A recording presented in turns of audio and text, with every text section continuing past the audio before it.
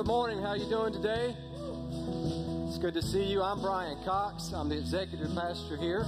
And also, I am Pastor Eddie's youngest brother. Can y'all tell? So when you see him, be sure to tell him we saw your younger brother today. He would like that. Well, a couple of things I want to share with you. It's our special time in our service where we get to give back to God. So when you came in, you should have an envelope. You would take the time right now. You go ahead and fill that out. Also, if you're a first timer or second timer and you filled out the card, you can drop it in our offering basket right now.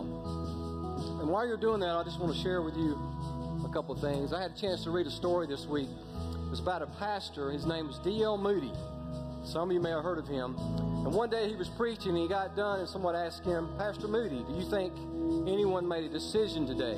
He said, yeah, I'm sure they did. At least 2.5 people made a decision today. They said, oh, so 2 adults and a half child, I guess, made a decision today. He said, no, 2 children and an adult. Because that adult had already lived half his life. Some of us can relate. We've lived half our life. But the 2 children have the rest of their life to live. How important is our next generation to us? And I've had the opportunity in the last few months to serve in our kids department, and they're doing a great job. Fantastic volunteers and people in there. Almost 300 kids each week doing an identical service at this moment while you're in here, learning the stories that you're learning how to love God, love people, and live on purpose. Also, our 5th and 6th grade ministry, about 30 of those at the same time each week. Is that not just an amazing thing that God's doing there? But I say that to just say this. As we give today, we're not just giving to the power bill. We're giving to the next generation. We're giving something to them that they can take for the next 50 years. So let's pray together. Father, we just thank you so much for the awesome opportunity you've given us to serve and to give, for blessing us with the ability to give. And I pray that you would bless each person here, that you would speak to them today, and take what we do today and change a generation. We love you. In Jesus' name, amen. Good morning, good morning, good morning. It's nice and warm. Message from Pastor Eddie. He may have prayed for snow, but the earthquake was all God.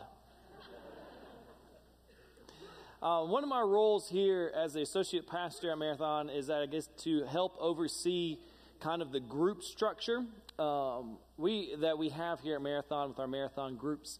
We have 3 different styles of groups that we offer to you as members and as people who attend Marathon. The first is what's considered an express group, and these are short-term groups that will meet for, sometimes they only meet 4 or 5 weeks. At the longest they meet is sometimes we'll do the Beth Moore study will go 10 weeks. These express groups are meant for you to be able to get in and get out on your schedule as quickly as you can, and then wait for another group to show up. There's multiple ones even coming up right now with like Financial Peace with Dave Ramsey. There's going to be an express group coming up that deals with fitness, wellness, and health. That'll include some cooking demonstrations, and all of you like to come and see how people cook and eat, so you probably want to be a part of that one. The second style of group we have are what are known as encounter groups, and these are more the traditional home group that you're used to seeing, but as our lives have gotten so busy, it's harder to meet weekly. So some of these still meet weekly, some meet monthly, and some meet twice a month. And there's multiple groups within there for all different ages and specifics that you can get into. And our third ones are discipleship groups, which are called our engaged groups, and those are where we go through the runner's curriculum. And this time of the year is where we get to push and to make as many of these groups available to you. So I'd encourage you to stop by, and out in the atrium there's a table that has a group brochure in there where you can read through all the different types of group. And if you've been looking to get plugged in to a specific group, or even if there's a group that you want to see if we have someone who can help lead or be a part of that, you can fill it out and let me know so I can help you get connected into the life of the groups here at Marathon. Also, there's this big giant 2 7-foot boards behind you where Renee's creative team has helped us put together a way, because one of the complaints we hear is, oh, it's such a big church that I don't feel connected. Well, groups will help you get connected, And then the second thing we want you to do is go to this board, and you'll see pictures, and your picture may be up there. If it's not, we'll go and take it today and get you up there for next week. And we want you to help us create a beautiful piece of art, basically, that is going to show how, even though we're a large church, the strings that hold us together, we truly are a family that's really connected. And so I encourage you to go and to help us make this endeavor happen and find out more for groups. And now it's time for a quiz. Everyone raise your hand. Prove to me that you're listening and you can raise your hands. Beautiful job. Some of you failed already. That's okay. It's a church. There's forgiveness involved. This is going to be a true or false quiz. Pretty simple. All right? If it's true, Tom, you raise your hand. Doesn't matter which one. Just your hand only, not Renee's hand. Just your hand. Okay? True or false? I have cut through a gas station in order to avoid a light. Pretty good. True or false? I frequently look at a clock, a watch, or my phone to see what time it is. True or false? People who talk slowly irritate me. All of you put your hands down real fast after you did that. You're like, yes, it does, but I'm not letting anyone know. I become aggravated when people choose to pay with a check at a grocery store. It's a check. It's for paying bills with, not groceries. And if you're going to pay with it at the grocery store, you know you're going to Bilo or Publix or Ingles, so put their name on it before you get there. True or false, I finish other people's sentences. Every husband's urging their wife, or vice versa. True or false, I get irrational or upset if I'm running late. Yeah. That's why God gave you kids. True or false, I hate to wait at a restaurant. All right, now keep your hands up. This is true or false. You hate to wait at a restaurant. Now, those of you that have your hands up, keep them up, keep them up. True or false, I feel compelled to leave now to get to the restaurant so I don't have to wait. No one. All right, so only a few will sit through the message. You're free to leave if you need to, and we're done. See, here's what I've come to understand is, like, we live life so fast. Okay, that's why everyone enjoyed this week with the snow. And what does everyone say when it snows in the South? Oh, it's so quiet and still and beautiful. Everything just slows down for a little bit. That's because we live life way too fast. That we need God to intervene and shut down grocery stores and roads and then go have fun. Okay? That's what happens. That's why snow comes. But we live life constantly hurrying, moving to the next thing, except for our spiritual lives. When it comes to our spiritual lives, we hold dearly to the verse of the Psalms that says, "Be still and know that I am God." And we wait. We don't want to rush and go to something that God has asked us to do, or we can't do that this year, God. I'm sorry. I'm just going to say, are you sure you want me to do that, God? Really? I'm supposed to help that person or forgive that family member? Ooh, God, let's just stop for a second, God. Let's take a step back. You're moving too fast for me. That's right. That's how we approach it. Our rest of our life is as fast as we can. But when it comes to spiritual things, we want it slowed down. We don't want to move ahead too often. My goal and hope is, as we look through this passage, week 6, and as you read through chapter 6 of the story, and we look at this concept of the wanderings and what the nation of Israel is going through, that you will walk away with an understanding that we need to quit waiting on God and consider the fact that He may be waiting on you. Previously in the story of what we've seen take place is God's creation happens and man's sin leads to the fall of man, and then men continue to sin even though God has a plan to redeem them. They continue to sin to where He feels as if He should destroy all the earth with the flood. Yet He redeems a line of redemption through Noah's family that gets extended even over to Abraham. Abraham and God form a covenant, an agreement together in which God is going to use Abraham's family to bless the nations and to be a bearer of the redemptive line in the history of God's plan for him. And he promises to Abraham that he will never leave him and that he has a purpose for Abraham to be this blessing. Then Abraham's descendants end up, because of a vast famine, they end up moving to Egypt and staying there as opposed to the land where they were living at. And they get enslaved for a period of time in Egypt, and they begin to cry out to God that they would be freed from this Egyptian slavery. And God delivers them through a man named Moses. And this is what we've been the past couple weeks. And Moses comes, delivers them, and then gives them some rules or borders by which they should live in order to have a healthy, holy lifestyle between God. And we're sitting now in chapter 6 as this opportunity to see what God's going to do with the nation that he has just delivered out of Egypt and how he is going to use them and his plans for them. And I want you to remember and maybe make note, we're going to be in Numbers 14 for a good bit and the remaining passages of Numbers going into Deuteronomy. But we can't forget a specific verse in Exodus 3, verses 7 through 10. God had heard the cries of the people who were enslaved in Israel, who were enslaved in Egypt. And he heard them calling out to them. And he put together his plan of redemption.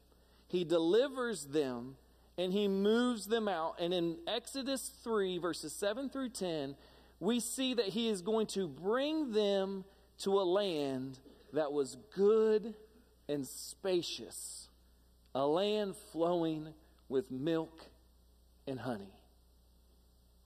God had a plan for his people. It's the same plan and promise that he had given to Abraham, that he would send them to a land in which would be prosperous and they would be able to bless the nations, and that people would be blessed because of them following God. Now, this plan that God had established had a very interesting way in which he could move the nation of Israel. And as we sit over here in the upper story part of this, God has a route plan that could move the nation of Israel out of Egypt into the promised land. Okay? The distance from Egypt to the land of Canaan is about 175 miles. One of the routes that they could have taken that Isaiah 9 references is called the Way of the Sea. The Way of the Sea is the most direct route, but it's a very well-traveled route. It's very scenic and beautiful. Picture the Pacific coastline. If you've ever seen pictures, or maybe you yourself have driven up through the road, and you just have this gorgeous, traveled, easy road for the nation of Israel to go on that would take them about 2 weeks to go from Egypt to the Promised Land. That's the most direct, easiest route, would be the Way of the Sea. But God shows up and he commands Moses, and he's telling him, he says, Moses, he goes, I need you to go the way of the desert past Mount Sinai. So instead of taking the most direct route, he sends them to the southern roads, and they end up in the desert around Mount Sinai, and they actually stay there for an entire year. And that's where God gives the 10 Commandments to them. That's where God begins to develop them. And here's point number 1, or an upper story thought that we have to remember. God rarely uses a direct route. God rarely uses a direct route. Over and over through Scripture, we see that God is not in a hurry, that he is actually constantly waiting and being more patient with the people. When it comes to Noah and building an ark, he had to build the ark and then wait for the rain to come. When it comes to Abraham, he had to wait for a son to be born unto his wife Sarah.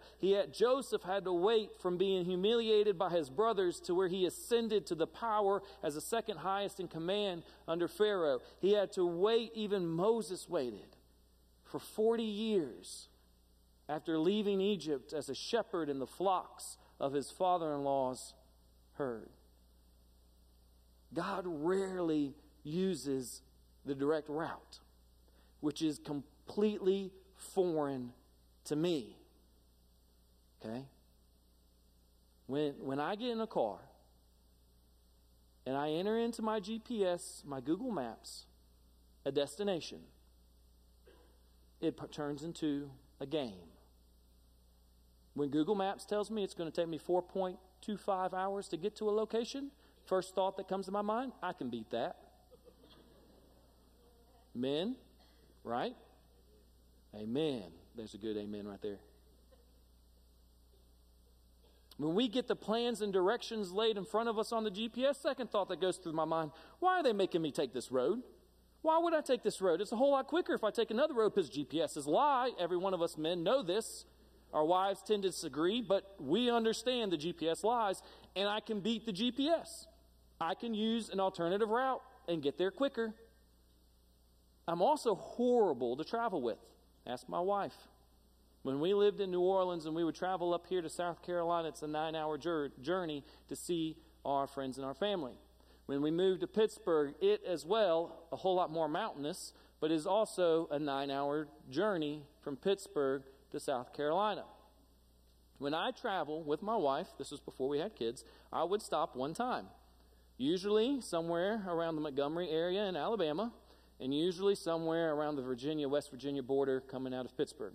You can make a 9-hour trip stopping only one time. And when you stop, men, what do we stop for? Gas, food, bathroom, get in the car. It's 15 minutes. Let's go. It's a race. I'm beating the GPS. You understand what I'm trying to do here, right? Amen. I got a second amen on this. See, here's the thing, and when my kids when we hate it now because I have to stop for kids, you have to. I've tried not to, and it's bad. We'll just leave it at it's bad. From the tip of Florida, and there's no any bathrooms around, and it's just not good. You've been there. You feel what I'm talking about. God is never in a hurry. And in your life, He is probably taking some alternative paths to get you where you need to go.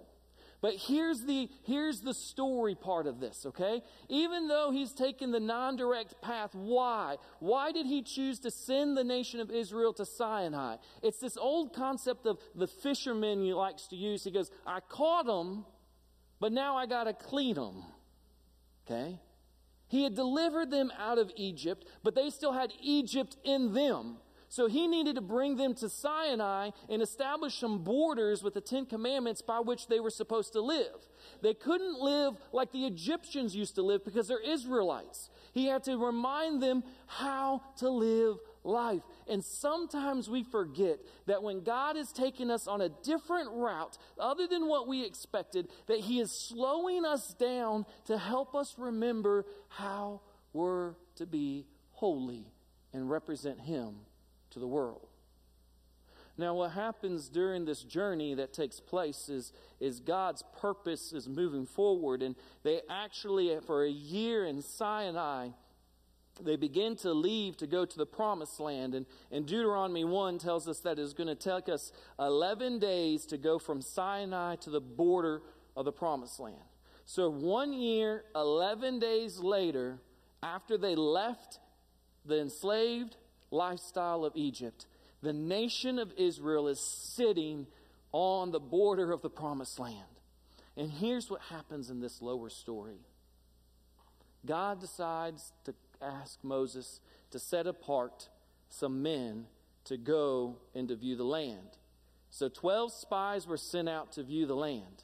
Now remember Exodus 3. Okay, keep it lodged in the back of your mind. Exodus 3:7. This land is good and spacious. It is full of milk and honey. So He wants them to go see the land that's about to be taken and given to them. Okay? Now, if you grew up in the Sunday school world, as if I did, or if your mom just loved VBS songs, you learned the song that goes, 12 men went out to spy in Canaan, 10 were bad, 2 were good. See, no one in the first service remembered. Maybe that's just what happens when you grow up in my household. What do you think they saw in Canaan? 10 were, Joe Looper, you grew up in a Sunday school class and you're looking at me as if you have no idea what I'm doing. Come on, Joe, put your hands up. 10 were bad and 2 were good. All right? So this is what happens. That's the only thing you're going to remember today. But if you remember this, 10, 12 spies go out. 10 spies come back with a message that is bad. 2 spies come back with a message that is good. Now let's read what they said in Numbers 14, 1 through 4. Here's the report that they gave. That night, all the members of the community raised their voices and wept aloud. All of Israel grumbled against Moses and Aaron and the whole assembly, and says unto them, if only we had died in Egypt, or in this wilderness. Why is the Lord bringing us to this land only to let us fall by the sword?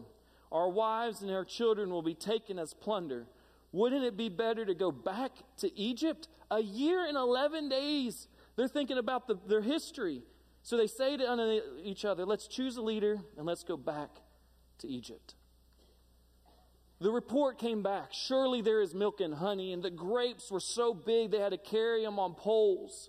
But the 10 also reported that the cities were fortified and that the men were as tall as giants and that there was no way they could defeat these armies and take over the land. Joshua and Caleb, the 2 that were good, decided, no, if God is there with us, if God is moving in front of us, then we should follow what He has laid out. It is His plan. It is His story that He is writing in our life.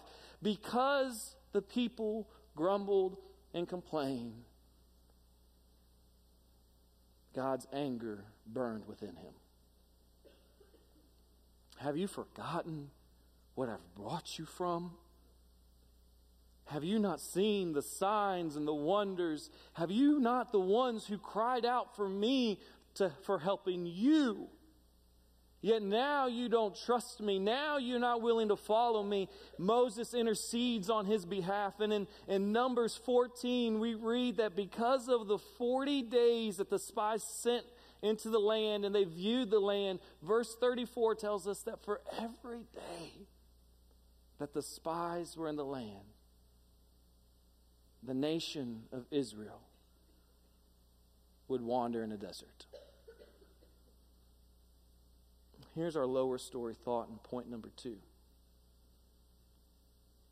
Sometimes we live in the space between because of our choices.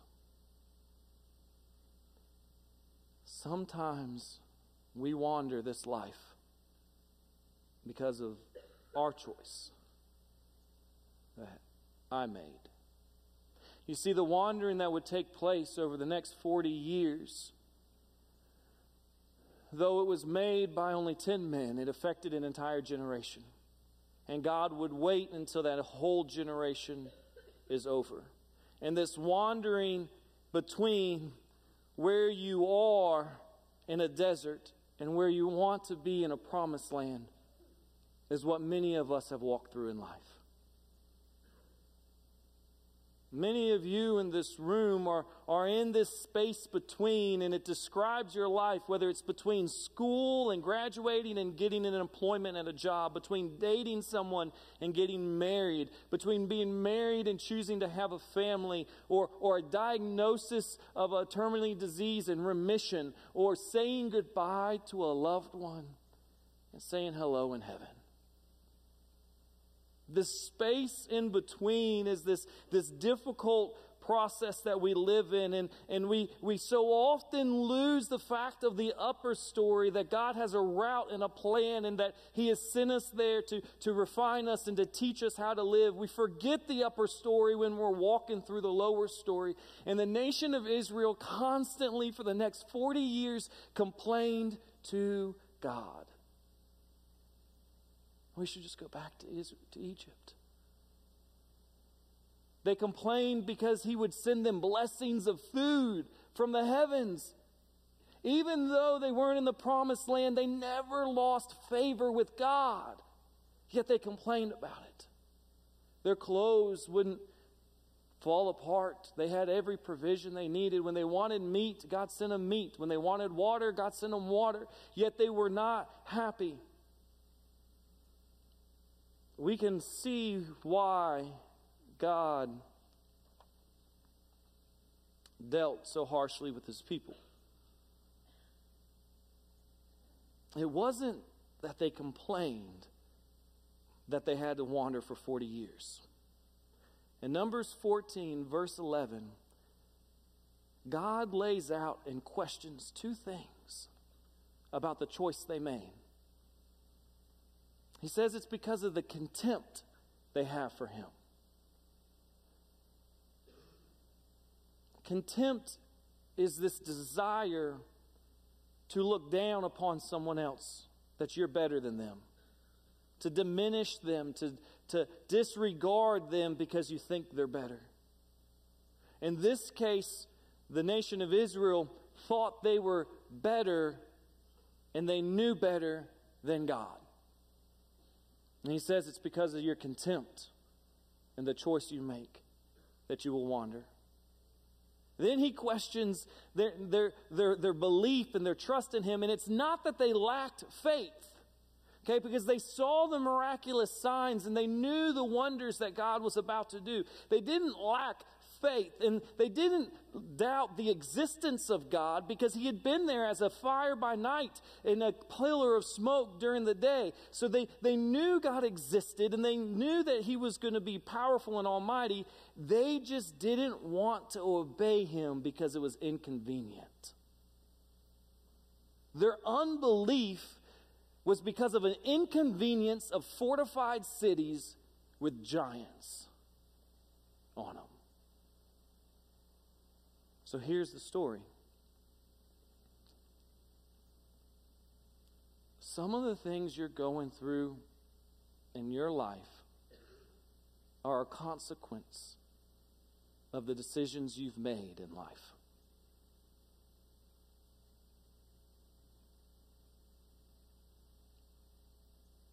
There's been times where you thought, and I thought, I knew better than God.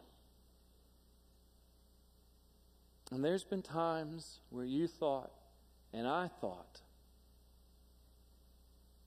that my way is more convenient than God's way. And as a result of those choices, we live in the space between where we are now and where God wants to get us. The nation of Israel made the choice, just like you and I do. We so often forget that God doesn't use a direct route. And we so often lose sight of what he's trying to do to develop us and to refine us, to get our old lifestyle out of our life and to begin to sanctify us and to bring us into the likeness of his Son. And we make decisions, even though we're still favored and blessed children of God, we make decisions because we're selfish and we think we know better than he does. For the Israelites, it cost them 40 years and an entire generation. And our choices have lasting consequences as well. Numbers 26 tells us during the second census how this affected them. In verses 64 through 65, it says, "Not one of them was among those counted by Moses and Aaron the priests when they counted the Israelites in the desert of Sinai. For the Lord had told to the Israelites they would surely die in the wilderness. Not one was left except Caleb, the son of Jephunneh, and Joshua, the son of Nun." Moses goes and he prepares the people 40 years later. It was only an 11-day trip, and it took them 40 years. And he brings them to the edge of the promised land again. And he tells them, he's speaking to God, as God's spokesman to them, and he gathers them. And in Numbers 34, verses 1 through 2, we read that the Lord says to Moses, "Command the Israelites, say to them, when you enter Canaan, the land that will be allotted to you as an inheritance is to have these boundaries." Why is this important? Exodus 3. God had planned to give them good land that was spacious, flowing with milk and honey. But because of a choice, they end up with a land with boundaries. It wasn't just that they wandered 40 years. They now were going to be confined to a smaller piece of land than what God initially intended for them. It wasn't just that this land was going to be smaller and they were still God's blessed people. They were favored. They would see His hand upon them. They weren't going to have the impact to the rest of the world as what God had intended for them to do because of a choice that they made that they could do life better. Are you listening to me? Do you hear how this applies to us? That this isn't just decisions we make with our life to rush through our spiritual lives. These are, or to slow down. The decisions we make when it applies to our life as to what God is wanting to do for us has drastic implications to the future of my children, to the futures of how God uses me in His kingdom. The land got smaller. And it wasn't until King David, a man after God's own heart, did God allow for the borders of Israel to be expanded. God has a specific story for us. And as I look back over the routes that He has taken me on and the choices where I've chosen not to follow His will in His providence in my life, I realize that there's sometimes, in point number 3, I need to stop waiting on God and consider that He might be waiting on me. See, God, I reminded you in January that God has spoken to each and every one of you and has given you a purpose and a plan. And life has come and you have begun to live this out, and you may have acted on what God has called you to do, or God has had purposed and given you a dream to do, and you may have acted upon that, you may not have. But what I can promise you, though, is that if we sit here at the border of inactivity, we forget that God is already in our future. So often when we look at our lives, we talk about what God has done in our past. We talk about the choices we have made, but we forget that God is in the promised land. The nation of Israel forgot that even though those are fortified walls and cities full of giants, that God was already given the land to them. They forgot that the future they had was provided and blessed by God. By God. And I forget that so often. When life comes and I'm struggling in the wandering of in between, I forget that my future has God in it too. I've seen what He's done in my past, and you have too. But can you begin to imagine what He wants to do with your future? Because you will act differently. You will live differently when you know God has already gone in front of you and has defeated the giants, that He has won the victories. You act differently. You don't back away from a border. You run wide open into it and let God display His mighty powers. It's a completely different thought of how we live when we put God's into the future of my story. Deuteronomy 4, verse 1. Moses is reminding the people of Israel what God wants to do with them. And he tells them, he says, "Now hear, O Israel, the decrees and the laws that I'm about to teach you." They're sitting at the edge of the border and they're waiting to go in the second time. And he tells them, follow them so that you may live and you may go in and take possession of the land the Lord, the God of your ancestors, has given to you. Live, go, take. I'm giving this to you. See that I have taught you the decrees and the laws. I am giving you these borders by which you should live. They commanded me to do so that you may follow them in this land into your future that you are going, that you can take possession of it. Observe these carefully, for this will show your wisdom and your understanding to the nations. Though it is a smaller portion, Israel, you are still have a purpose. You still have a plan. And the nations around you are going to look at you. And this is what they're going to say when they look at you, the nation of Israel. They will say, surely this is a great nation, wise and understanding people. What other nation is so great as to have their gods near to them, the way the Lord our God is near to us when we pray to him?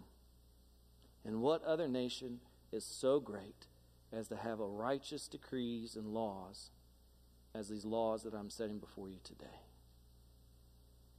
The land has gotten smaller, but God's purpose still remains. You've made some decisions that have consequences in your life, and the land may be smaller. You may have to live by a certain set of rules on this world because of the decisions you made, but that does not change that God is in your future and that God has a purpose to use you for his kingdom to reach the nations with. You are his image bearer. It's a different route than you expected, and there's times we've doubted, but he is still right by your side wanting to be a part of your life. Every way, in every aspect, he is in front of us, helping us move to the promised land. With your heads bowed and your eyes closed this morning, I know that there are two groups of people in this room right now.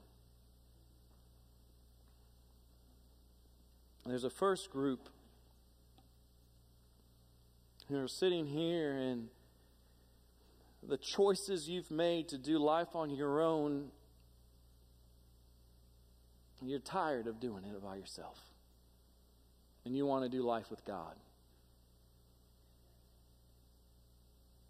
From here out, you want him to be a part of your future. And if that's you, I want you to pray this prayer with me. Repeat it to yourself as a prayer to God. Dear God, I'm sorry for doing life my way.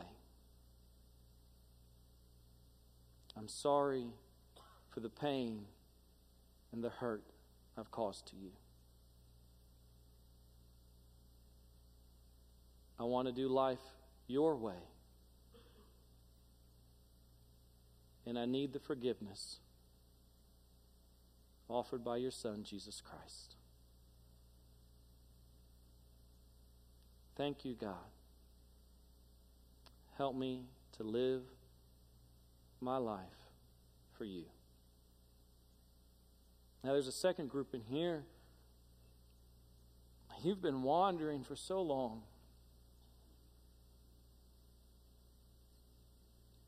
And you're tired, and the space in between has hurt you and pained you, and you've lost sight of the promised land. Even in their wanderings, the people of God were favored and blessed. And I need you to hear that and apply that to your life. There's been some choices you've made, and it has its consequences, but you are favored and blessed as a child of God. And he wants to be in your future. So you pray this prayer with me if you just need some realignment of heart and vision. Father God, I'm tired. I'm weak. And I'm alone. Father, strengthen me with your food and with your people. Guide me by the light of your word. Teach me how to live, to honor you with my life.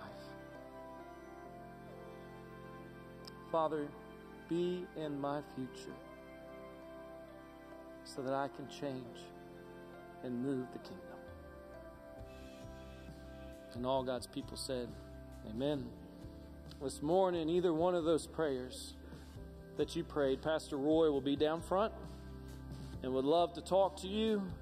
If you prayed the prayer of salvation, we'd encourage you to mark that on your handout, and there's buckets as you go out the doors where you can drop those off, as well as if you didn't get a chance to turn in your first time handout, you can drop those in the buckets as well.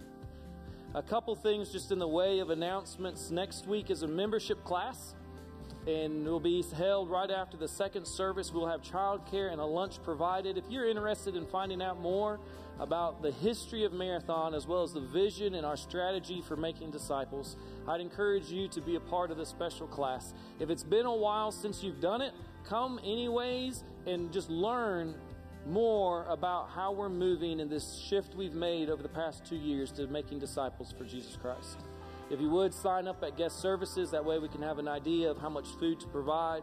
Secondly, our student ministry, AMPed, will be having a parent meeting next Sunday as well. It should only last about 15 to 20 minutes to overview our discipleship weekend called Riot, as well as their summer camp Surge.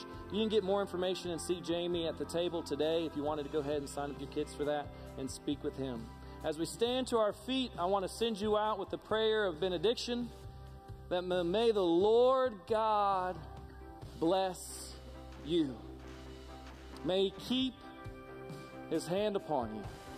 May He cause His Spirit to shine upon you, and may He be gracious to you.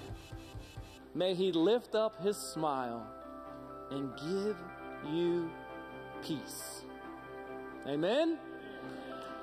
Go enjoy Sunday.